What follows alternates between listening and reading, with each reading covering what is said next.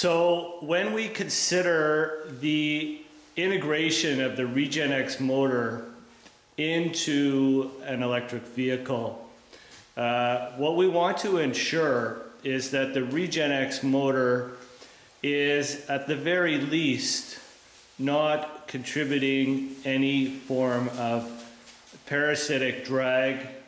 on the EV's performance, such that the original EV drive motor is the performance of the EV drive motor is complemented with the performance of the ReGen-X motor. So if we look at power calculations and considerations in the ReGen-X motor and the ReGen-X generator as it applies to our pending integration into an EV, the ReGen-X generator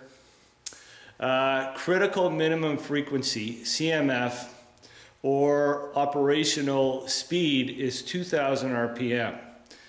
At that speed, the output of the ReGen-X coil is 2.7 amps, roughly 2.7 amps at 13 volts or 35 watts per coil. The yellow DC motor